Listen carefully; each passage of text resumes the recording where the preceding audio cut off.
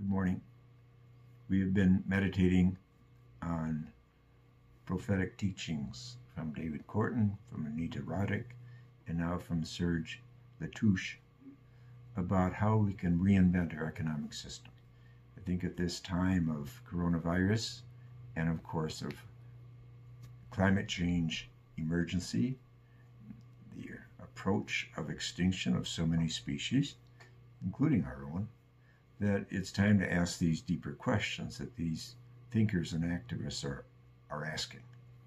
And I love that sentence from Latouche, which I cite at the end of her meditation. Anyone who believes that exponential growth can go on forever in a finite world is either a madman or an economist.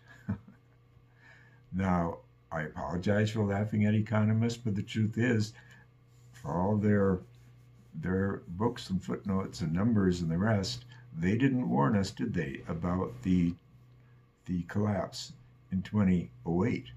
And we splashed on a lot of band-aids to get through that one. But it's clear, I think, that we're moving beyond an economic system that is passé.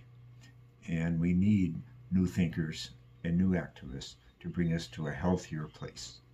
Thank you, Serge Latouche. We'll see you tomorrow.